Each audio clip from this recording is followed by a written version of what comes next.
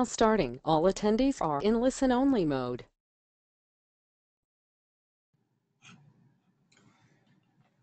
Good evening, or good afternoon, or good morning, depending on where you are. Welcome to the second of the ICCT's webinar series on vehicle and fuel standards in India. My name is Joe Schultz. I'm the Communications Director for the ICCT.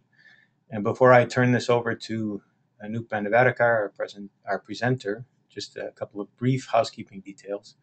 These will be familiar to those of you who were at our first webinar. We expect the presentation to take about a half an hour. There will be time for discussion afterward. During the presentation, we'll keep everyone on mute, and that's just to preserve the audio quality. If you do have a question during the presentation, there's a way to type that in using the control panel in your webinar software. And our other panelist, Gaurav Bansal, will be monitoring those and can respond to them in real time or pass them on to Anup, depending on what makes the most sense at the time. Following the presentation, we'll open the floor for questions and comments, and we'd ask you to just raise your hand using the webinar software if you have something you want to say, and then we'll unmute people in order, and just to keep the audio quality good again. So with that, with no further ado, let me turn this over to Anup to talk both about the series and the ICCT, and then we'll get started. Thanks very much and welcome.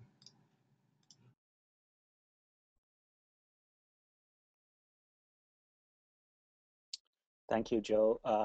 I hope everybody is now listening to the webinar. And so as Joe said, good evening or good afternoon or whatever it is. This is the second in our series, and today's webinar is really titled pretty much the same way. But before I get started, let me just say, for those of you who are not familiar with the ICCT, who we are and what we do, and we are really a technical organization. Our goal is to eventually work in all of the 10, 11 top vehicle markets of the world, focused on two main issues of concern, that of air quality and fuel consumption or greenhouse gas emissions from all modes of transportation. So that includes on-road passenger vehicles and heavy-duty vehicles. It includes aviation and marine sources, as well as all the fuels that go with it. At present, most of our work is really focused in China, Europe, US, as well as India and Mexico, with a little bit of work in some of the other countries where we have active participants. The motivation for this particular webinar, as well as webinar series, is really something that we discussed last time, so I wouldn't really go into any details. But it's really the health impacts of vehicular air pollution that we are concerned about. And this is an older data from 2005 that sort of suggests more than 150,000 lives are lost each year in India due to premature mortality resulting from fine particulate matter, the PM2.5 alone. Now, as time has progressed, as emissions have risen somewhat, the impact is likely to be worse. Of course, this is impact from all of outdoor air pollution activity.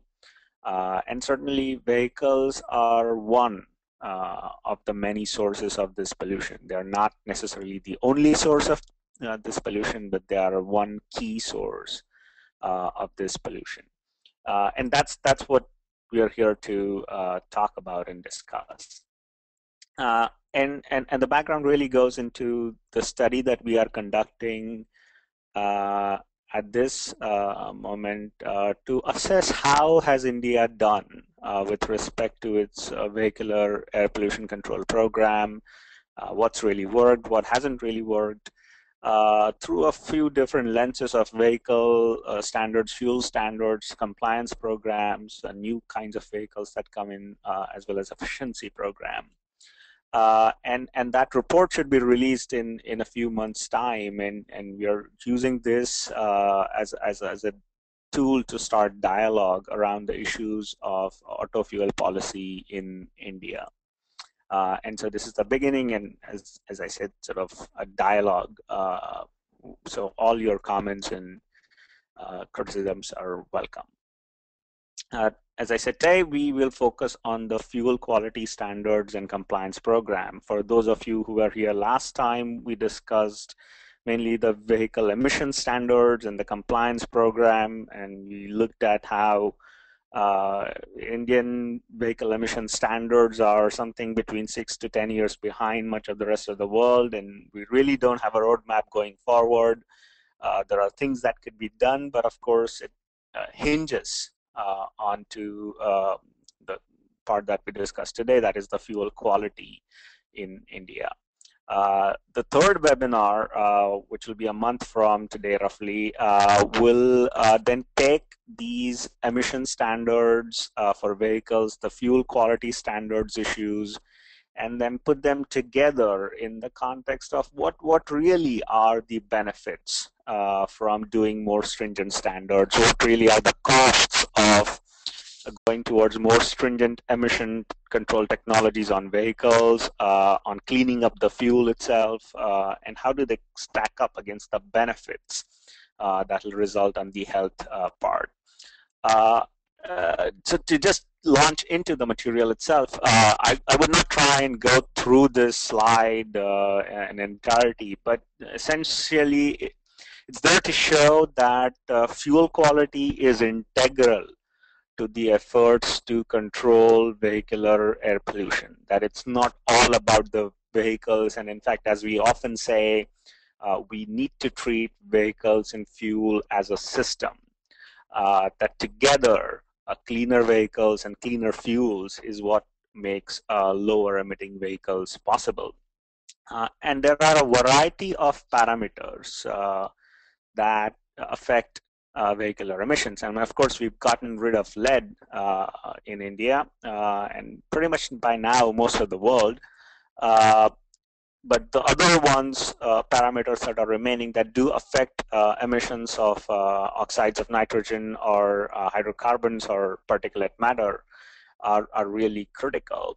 And as we will discuss, sulfur really is the linchpin in all of this, but emissions that result from having a higher aromatic content or what evaporative emissions do with respect to the vapor pressure of the fuel, that's indicated here by the vapor pressure factor, are important. And there are slightly different sets of parameters with respect to the fuel quality effects. And when you look at diesel, and there's a little typo here.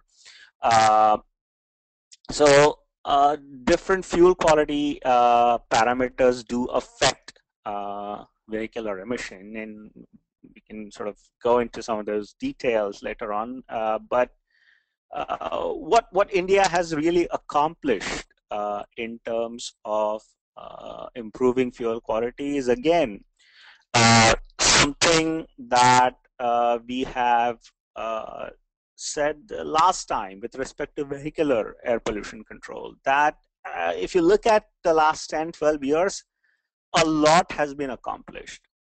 Of course, lead was gone well before the last round of auto fuel policy. But the sulfur content of the fuel has improved dramatically, down by a factor of 10 from 2,250, or in gasoline or petrol, or about to 350 parts per million on the diesel front. And some cities have made further progress in terms of going to slightly lower levels of fuel.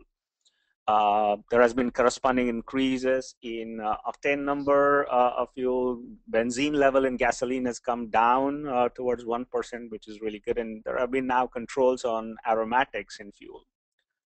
Something that we will not necessarily discuss in the webinar side, but we can certainly talk about in the Q&A side is the other fuels such as compressed natural gas or liquefied petroleum gas, and their use has really increased over the last 10 or 12 years, especially in the urban transit buses and the three-wheelers, the auto rickshaws in India.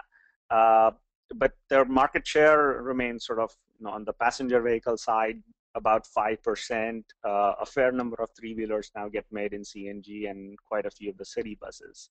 And those are inherently lower sort of cleaner fuels when we compare to the present day diesel and petrol. To sort of launch into the things that maybe aren't working so well, and let's sort of confront straight away the issues with respect to making sure that the fuel quality that is promised by the present day standards, whether that's the same quality of fuel that's available to the end consumers. And certainly there is efforts in that direction, but when we try to look at what is being done in other parts of the world to ensure that the cleanest fuel gets to the consumer, and we look at India, there are certain differences that come up. And not that there isn't testing of fuel quality in India, that it happens at the refinery level, it happens at an independent testing lab that exists just outside of Delhi. But it's nothing compared to, let's say, Japan, which has got the same number of fueling stations. I mean, earlier this year, India had about 45,000 petrol stations spread out all over the country. Japan, incidentally, has about the same number of fuel stations. And of course, the size of the country is much smaller, but it's important to note that all the service stations are tested at least once annually in Japan. There are about 9 different labs spread out across the country. If you look in the US, there is a lab fairly spread out, mostly in all the states, that tests every batch of fuel that goes into the end delivery. If you look at the way a liability for poor fuel quality is assessed, really, and how the penalties are assessed, again, once we see a difference between who's held responsible and who's not, whether all parties across the chain, whether that means not just the refineries, but the transporters and the retail stations, in US or in the Japanese context, all of them get held responsible so they need to demonstrate that they have done their part in ensuring the fuel quality. And certainly there is less amount of tracking compared to, let's say, the centralized designate and track system that EPA uses to track all fuel that's supplied for on-road vehicles nationwide. And a system like that, it's a logistical challenge, but not something that cannot be overcome in order to ensure that really the quality of fuel that is produced and delivered to the consumers is appropriate. The other issue that has not really been addressed at all is that of vapor recovery. Certainly, as tailpipe emissions of hydrocarbons come down, vapor from fuel refueling really start to matter in terms of the total contribution of vapors in the total hydrocarbon content. This sort of chart tries to just show what has really happened in many of the developing countries, and sort of this phase 1 or the stage 1 of the vapor recovery phase.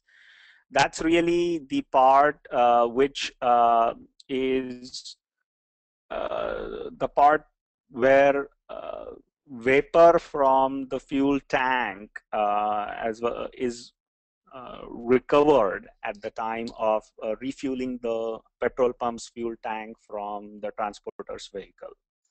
And this is something that started to happen quite a few years, I mean, I would say a few decades ago now in some of the developed countries. And that's been followed since what is known as the phase 2 or the stage 2 of the vapor recovery. And so while phase 1 is really to make sure that as the level in the tank goes down, as the fuel in the tank goes down, the rest of the tank gets filled with this vapor. Of course, that's related to how much the temperature is and what's the vapor pressure and all of the other parameters. But essentially, you don't want that vapor to just escape to the atmosphere. So while phase 1 addressed the vapor and the tank, and during the refueling from the transporter's vehicle to the fuel station, phase 2 really concerns with the vapors here in the vehicle's tank. Again, the same kind of action that's taking place, and ensuring that all of the vapor that is I mean, effectively captured, and the loss of not just the basic volatile organic compounds that sort of include, again, emissions that result of BTX, the so-called the benzene and toluene and xylene kind of emissions, which are again toxic, are captured. Now, in some parts of the market, and really only mainly in the United States, but the recovery of the vapor on board is done through something called as the onboard vapor recovery, or ORVR.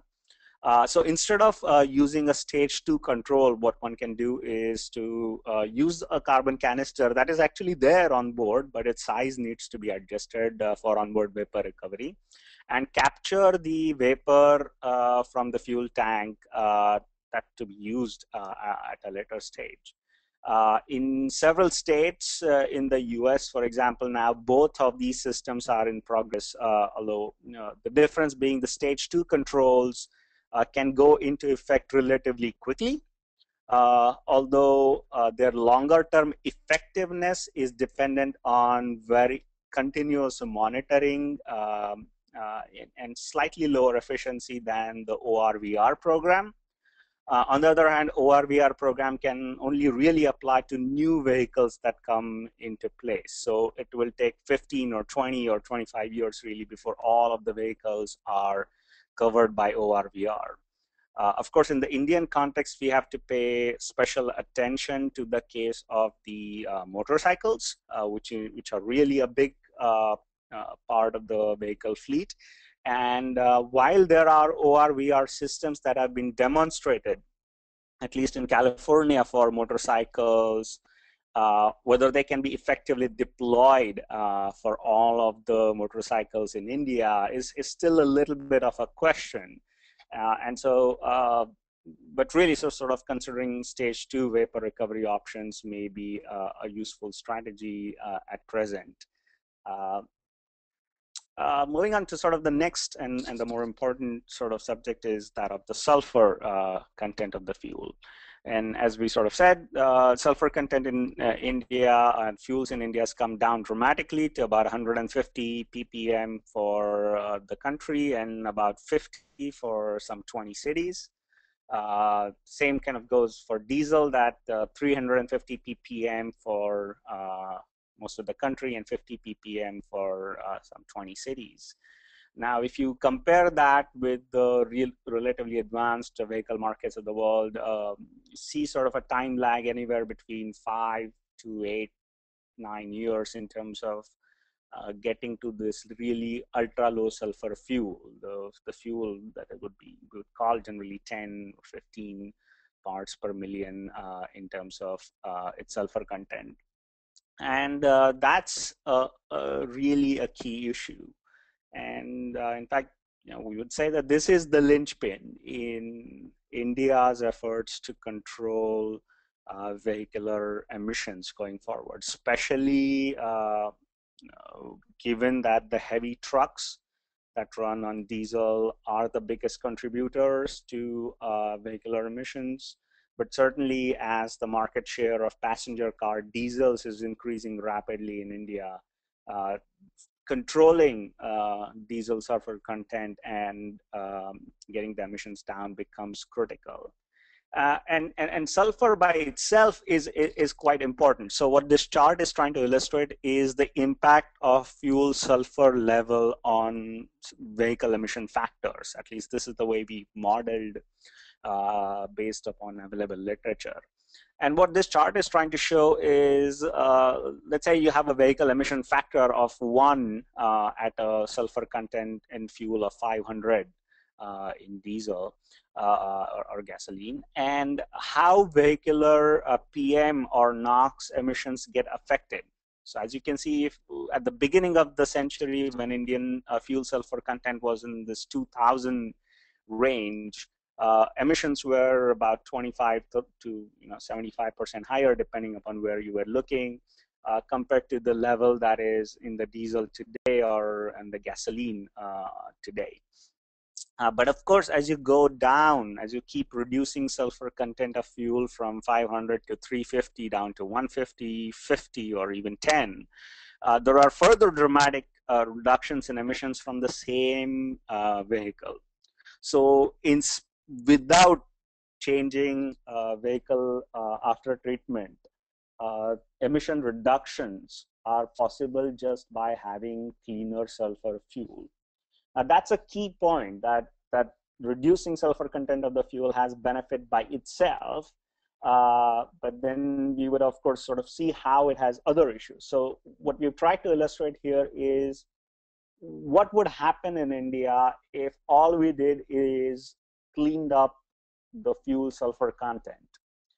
So sort of this upper band indicates the reduction in PM emissions, so total PM emissions, just by moving all of the country to 50 parts per million fuel quality in terms of sulfur content. And then what would happen if we further reduced it down to 10 ppm in another few years' time? So by 2016 or so, we were all on 10 ppm sulfur fuel.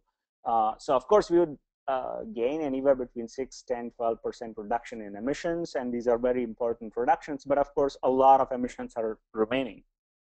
And that's really the key point, that reducing sulfur content is important in itself to gain these reductions, but what it is more important is what it enables in terms of vehicular emission control devices.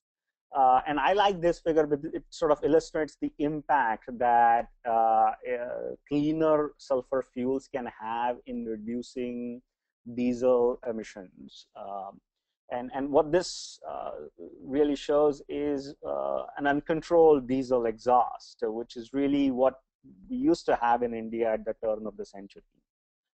And where we have sort of progressed through Euro 1, 2, and sort of 3, the Bharat 3 emission standards on which most of the trucks fly today is about at this level, that most of these now have a diesel oxidation catalyst on them.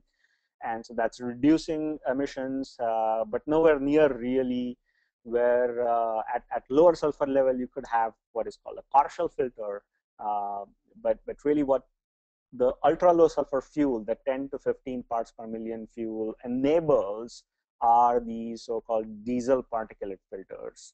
And these diesel particulate filters are really effective in terms of, as you can see, sort of the dramatic reduction in terms of the exhaust that comes out of the tailpipe in reducing not just the overall particulate matter, but reducing and capturing ultra-fine particles, really the so-called black carbon content of things, the ash that gets formed due to burning of lube oil, and so on. And the sulfur content of the fuel is the enabler for effective use of these filters.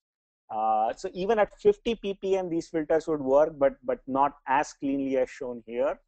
But 50 ppm is sort of the threshold which would really enable these filters to be put on, and they would perform more effectively once we move to 10 ppm level fuel. And so with that sort of in mind, we sort of created a scenario. This is one plausible scenario that's sort of very aggressive in its thinking, to say, okay, what would sort of world-class emission program in India would look like.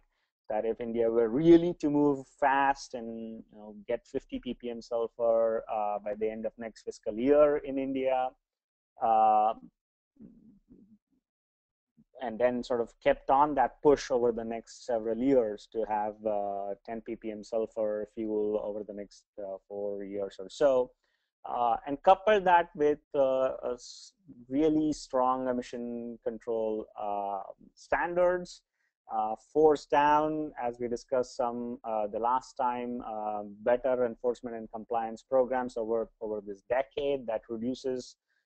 We've sort of used the proxy of vehicles that grossly pollute, and at the same time kept on increasing the market share of sort of those relatively cleaner CNG or LPG vehicles in the light duty as well as heavy duty side.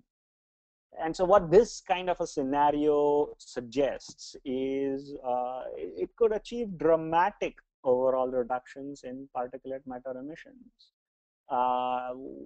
This scenario in particular suggests up to 70% emissions can be reduced on the particulate matter emission side by 2020 itself, compared to the trajectory on which we are presently and what could be achieved. And these are the things that the low sulfur fuel really enables. And this is the chart that shows overall emission reductions possible with NOx.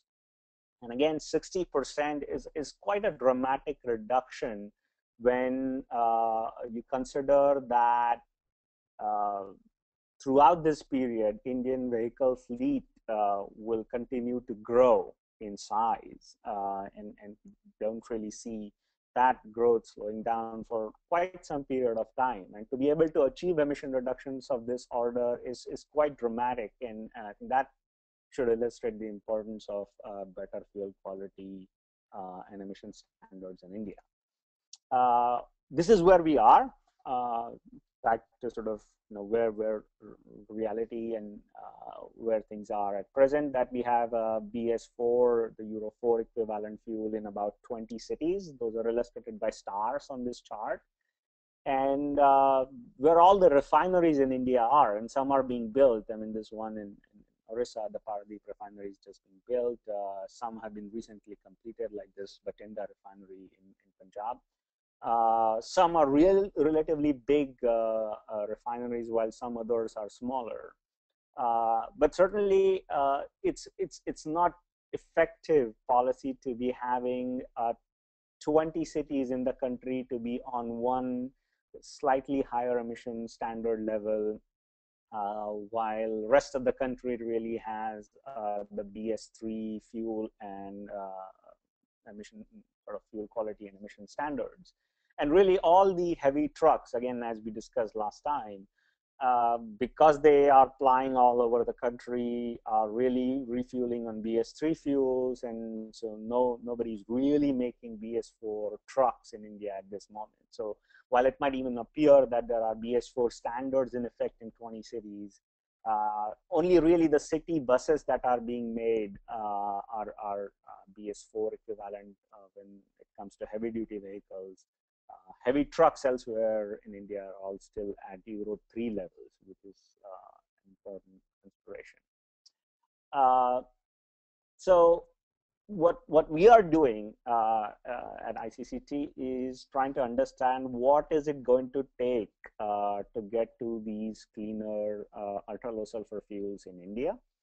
And we are working on a study with Hart Consulting and MathPro to evaluate what would be the cost of this transition.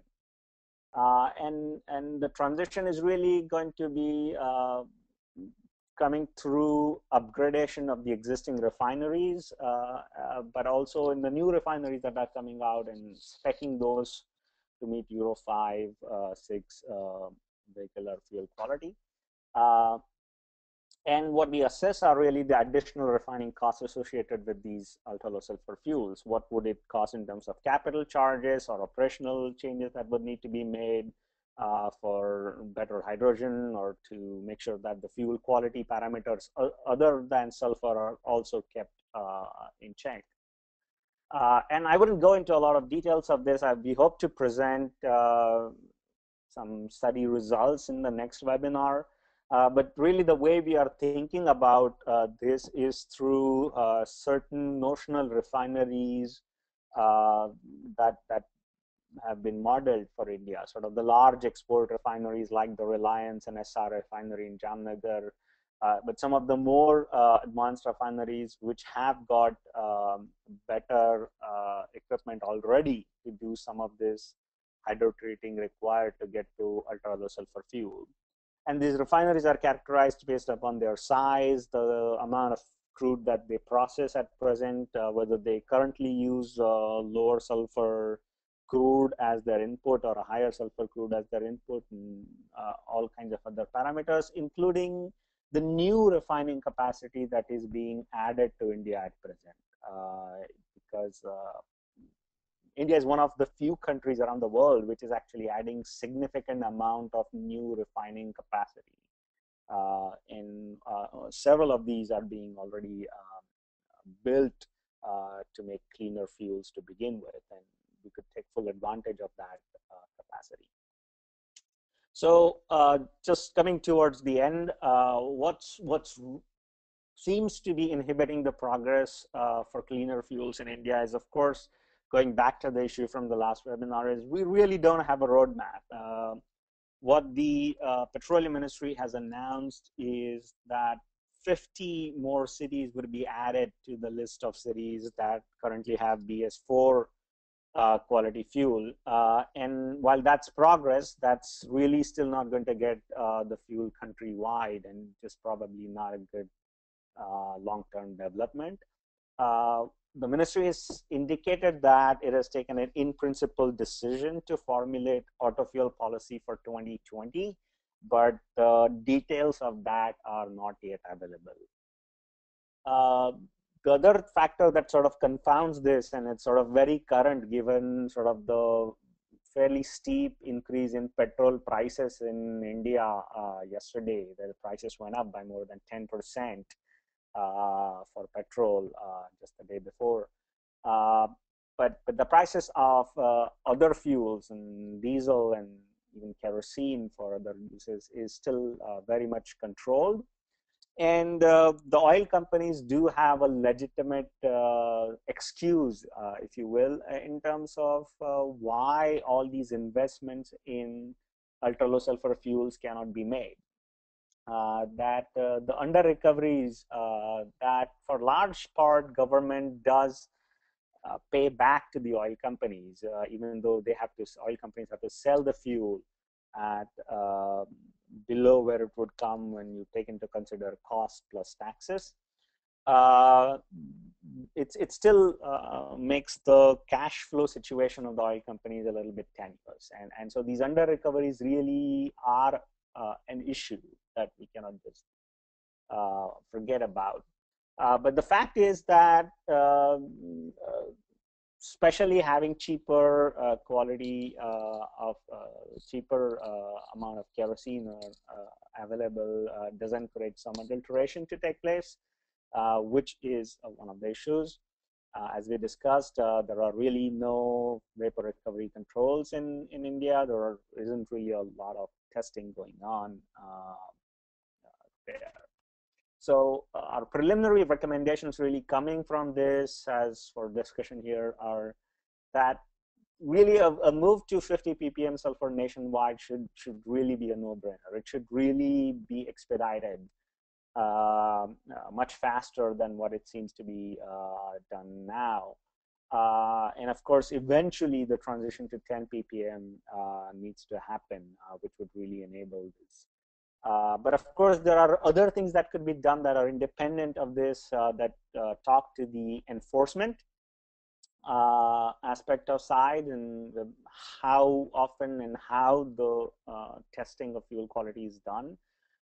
It should not be unreasonable to expect having independent fuel testing centers in different parts of the country. So that would really be quite effective. The stage 1 or stage 2 vapor recovery options would really can be done independently of improving refinery characteristics. And of course, at the political level, it is a very hard issue to deal with, but it probably has to be dealt with sooner rather than later, is that of fuel pricing quality. And so I'll kind of stop at that level to open it up for questions and discussions. I already see a few questions coming in. Gaurav has been answering some of them in the chat window. Listed here some of the materials that we are putting up as we are progressing through our study, materials from the previous webinars, but also some of the briefing papers that we are developing along the way. So I think we can take questions at this moment. So Joe, if we do have questions here, we can sort of enable those. I do see a couple of questions here in the control panel that Gaurav has been addressing, and let me sort of just make a note that certainly that a question has come that saying isn't really going towards onboard vapor recovery a more effective option as a national policy than going to stage 2 vapor recovery, because again, sort of it's going to require effective monitoring and controls, and so it's really about where and how to implement if it was a way to go vapor recovery is the question. And of course, that is correct, that the US experience at least has shown that the onboard vapor recovery over a longer period appears to be more efficient. And in fact, what just happened in the US this past year is that since the US EPA has determined that more than 90% of the vehicles in the country now actually have, or close to 90% have the onboard vapor recovery options, that stage 2 controls would no longer be mandated in areas that still have ozone problems. That ORVR, as it sort of keeps on percolating throughout the fleet, would make sense. And certainly in the Indian context, even if the sales have been growing fast, but they would keep on growing a lot more. So there is a lot more fleet growth yet to take place in India. And in that context, really, if we had implemented ORVR at this stage, then that would really have an impact. The other factor really that is important is there are certainly areas when it comes to ozone that are sort of dependent upon the NOx emissions in the region as opposed to the VOC, the volatile organic compound emissions in the region. And certainly the vapor recovery makes the most sense immediately where the ozone is sort of VOC constrained as opposed to sort of the NOx constrained. The second kind of a question that came up on the chat really is about sort of measurement of emissions and sort of the total amount of investment that needs to be done and so on, and certainly what could be done to improve eco-driving habits, especially of heavy vehicles and so on. And that's certainly a very valid point, that very simple and effective voluntary programs, even to improve driving characteristics of vehicles or drivers, really reducing and to the extent possible eliminating idling of vehicles, which is largely unnecessary for most part, would definitely help. And having, of course, having fuel efficiency standards for all kinds of vehicles, both passenger cars and heavy trucks, would be very helpful, but certainly that makes sense.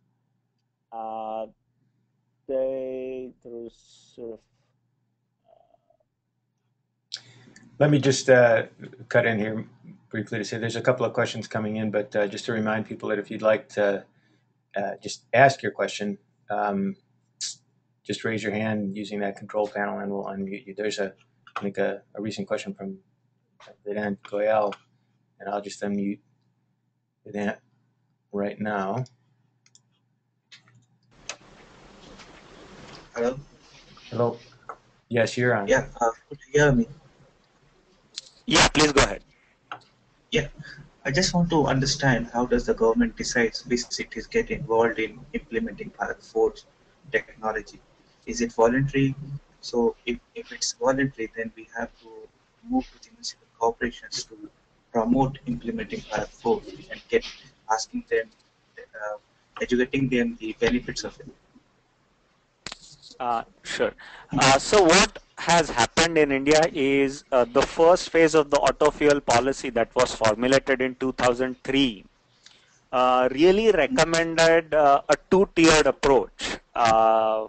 That they only recommended about 11 cities, which were some of them were the largest cities, like all the metros in Bombay, Delhi, Calcutta, Chennai, and so on.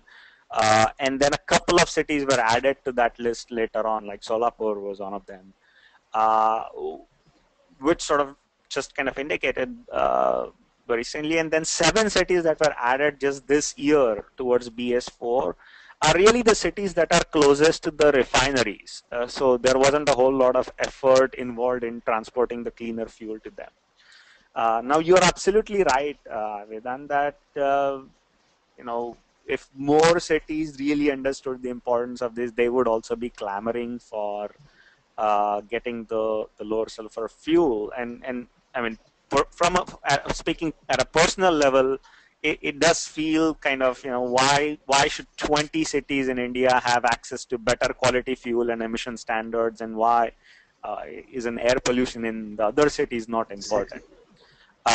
And certainly it's an issue, and the more demand that comes from the local level, I think the greater the pressure will be. Now the ministry on its side has indicated that based upon availability of fuel and logistics, they would gradually make progression to 50 cities. I don't think they have quite determined how they are going to do it, but I think if at the city level more and more demand comes, I mean, they've indicated that they'll first go to all the state capitals and then start connecting more second tier cities.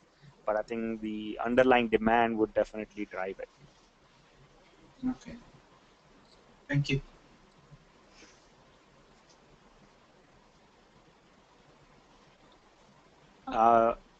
There is a question that's come on the message box, but if there is any other question on the audio, Joe, we can take that. Otherwise, I'll respond to this one.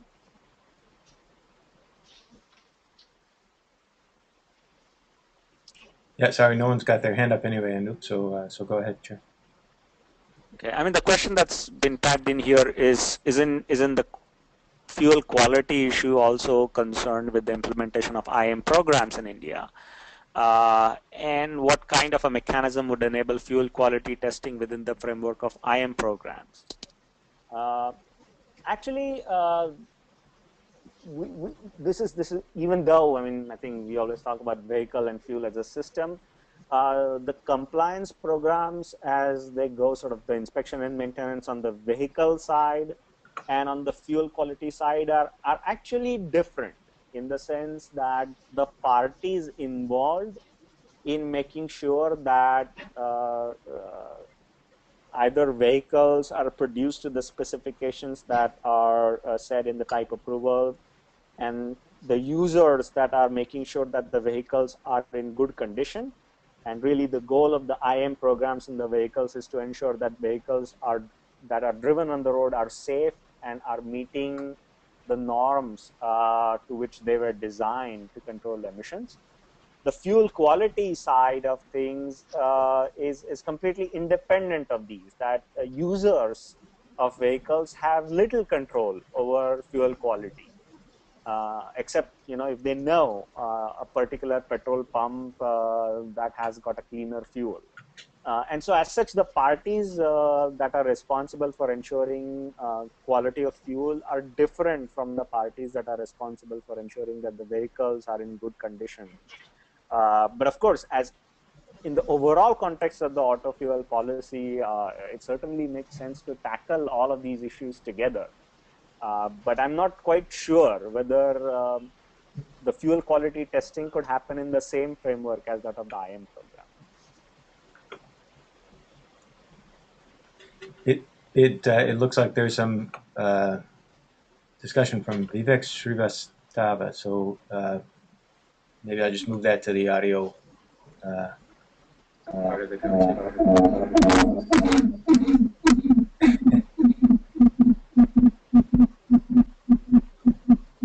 Vivek, you're unmuted now, so you could go ahead.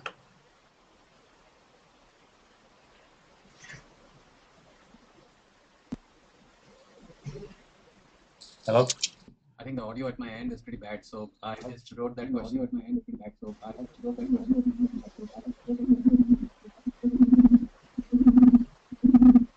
There's a question from Vivek. I think as he just said that he's having some audio issues. Perhaps his phone is very close to the mic okay. or something like that. But so he was just typing.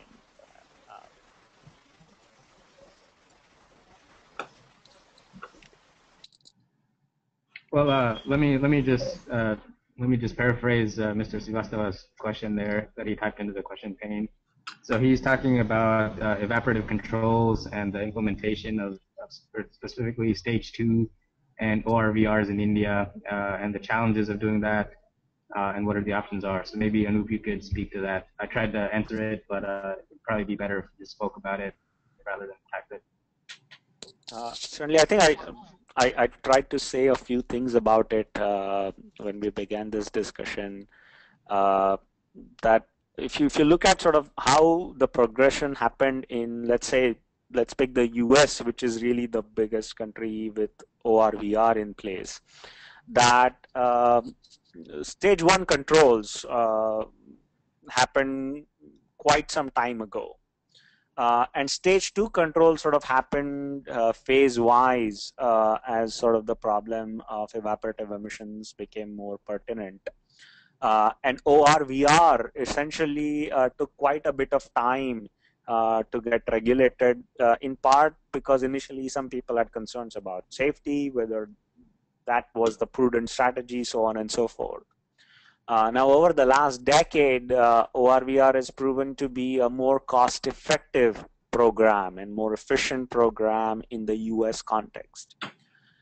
If you look in Europe, Europe strangely doesn't have any ORVR, and part of that reason is historical, that some of the countries like Sweden, for example, went ahead quite early ahead of others in implementing stage 2 emission controls on their fueling stations.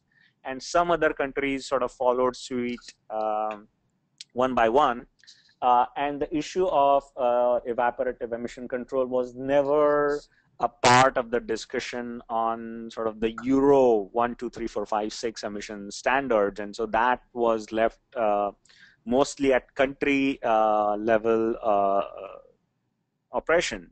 And since you could not really have a one unified vehicle market in Europe where vehicles routinely cross boundaries and have some countries implementing ORVR while others having stage 2 controls. And so essentially there has been a slow drift towards having stage 2 controls across Europe.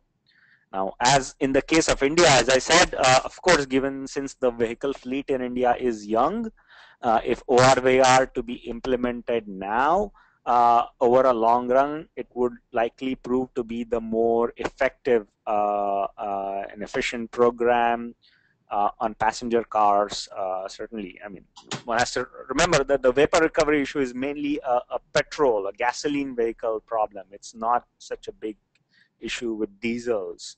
But one of the concerns in India should be whether we can implement an ORVR system effectively for motorcycles in India, which are also one of the key sources of evaporative emissions. In the absence of effective or cost-effective ORVR systems for motorcycles, it might make more sense, at least in the short term, for India to be investing in stage 2 controls. So I think it's a more nuanced issue that I don't think there is a clear-cut yes and no answer that India should do ORVR or not do ORVR. But I think the motorcycle issue is I think important, more important in India than say in the US.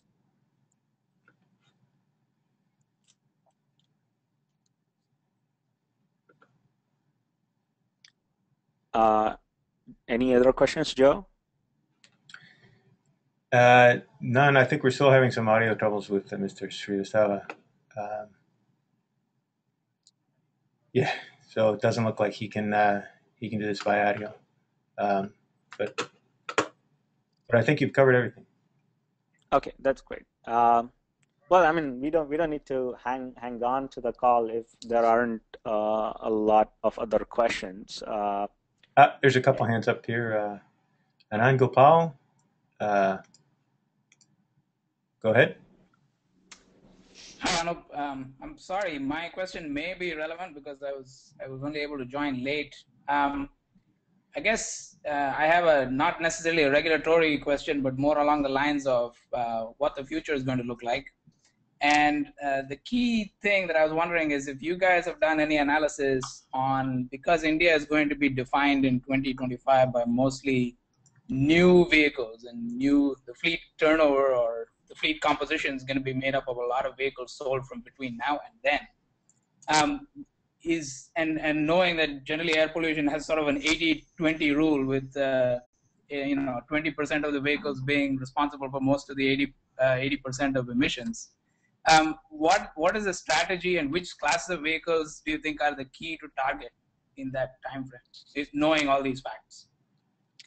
Certainly. It is quite true that a lot of the older vehicles, especially older diesel trucks and buses, are actually responsible for a large fraction of present emissions in India, and will actually continue to be so for a long time, for the reason that even if you take the BS3 trucks that are being produced today, they will be in operation for a long time, much beyond actually 2025 to come. And that's why really essentially the question of addressing heavy duty diesel vehicles is of primary importance. And that's the reason to focus also on improving fuel quality, is that not only does fuel quality enable more effective after treatment technologies on future vehicles, it also helps even with the BS3 trucks to bring down their emission levels if the fuel quality were improved. Certainly if India were to consider a scrappage program for heavy trucks, we have the ability to actually model it. We haven't quite modeled it properly yet, but I'm just so speculating a bit that we would see actually quite a bit of an effect on overall emissions if we were able to put in place and incentivize properly to ensure that these trucks are actually scrapped, that the engines aren't really being used somewhere else for some other purpose and so on. We might actually make a dent in the short run. But of course, over a period of 10 or 15 years, it's really a combination of cleaner vehicle emission standards, cleaner fuel, retirement of the older vehicles, and making sure that the inspection, maintenance, and compliance programs are working properly. Thank you, Anup. There's another question from, I'm sure I'll mispronounce his name, Gandert van Remdonk. Please go ahead. Yes, thank you. My question was in line of the previous question. I'm a researcher at the Faculty of Aerospace Engineering, and next to improving the quality of fuels, one can also improve the efficiency of the complete vehicle and try to reduce the required power by means of improving the aerodynamic drag level of heavy-duty vehicles. Because when a heavy-duty vehicle is driving at higher velocities, and more than 50% get lost to aerodynamic drag. Is that something that India is considering in their development towards lower emissions, also to give attention to more aerodynamic designs, more lightweight designs, and like? Sure. So let me sort of bring it back just one level back and bring it tied to the overall issue of fuel efficiency of the vehicles themselves. And India is in the process of regulating passenger vehicle fuel efficiency and will likely come up with some standards later this year. There hasn't been a regulatory activity on the fuel efficiency of heavy-duty vehicles, but there are a couple of voluntary efforts along the lines of, let's say, the US EPA Smart Way program or sort of the Green Fleet or Green Freight program. One of those programs has been started by Clean Air Asia initiative, the Clean Air Initiative Asia initiative in India. And they have partnered with several of the logistics organizations. The second effort that is just about being launched, actually this week there is supposed to be a seminar in Delhi that Deutsche Post and DHL together are in a partnership to again try to encourage efforts that focus not just on sort of improved aerodynamics, whether it's adding side skirts to the trucks and so on, or just making sure that the airflow is smoother, but also having more efficient tires on vehicles, making sure that idling is minimized, so on and so forth. So all of these so-called eco-driving measures that are being suggested right now at a voluntary level. There isn't a regulatory driver at present, but certainly all of these efforts would be useful.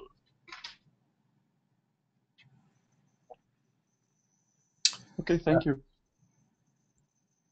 Good. Looks like another question from Vedant Goyal. Please go ahead. Yeah, I just wanted to add up to Anoop's comment. I am part of GIZ, who is we having the conference on green freight technologies. We just started today.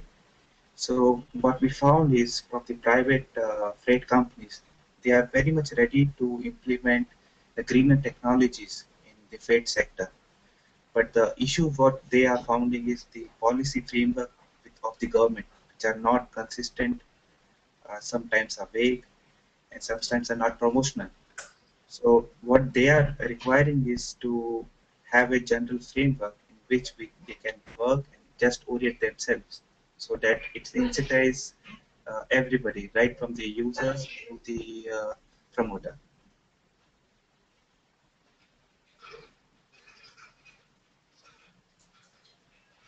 Thanks, Vedant. And if you wanted to sort of, I think I learned about, I think GIZ itself had sent invitation to us, but unfortunately I couldn't make it. But if we would be happy to share that information on our blog itself, so that people, all those who attended today's webinar, would also know about your initiative. Surely, I'll do that.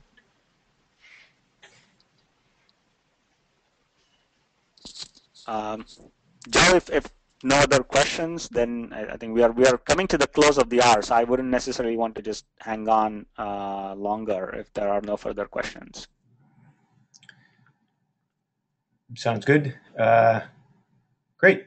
Well, let's wrap this up then. Thanks again to all the attendees for joining us. Thanks to Anoop and Gaurav for their work on this.